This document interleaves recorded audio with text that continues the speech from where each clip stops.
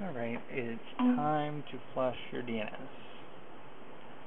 First you're going to do is view your DNS to see all the entries. Then you're going to flush it, and then do it again to make sure everything was erased.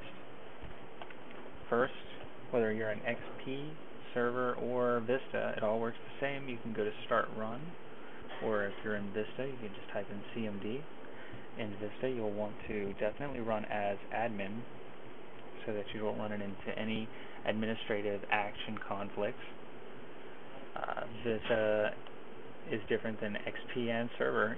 Normally you would just hit start run, type in CMD, and a command line pops up, whereas when you're in Vista, you're going to have to give it added permissions if you have UAC enabled.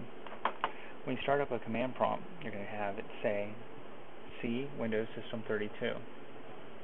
Does not matter where it's at, just type in IP config space / display DNS and hit enter. You can scroll up and see all of the entries within your DNS files. If you haven't flushed your DNS recently, it should be pretty extensive. Now type in IP config space / flush DNS. We're going to flush the toilet on the DNS. Flush successful on the DNS resolved. Now we're going to type in IP config display DNS again. Now we have an empty response, unlike previous, and it'll stay empty until we surf once again.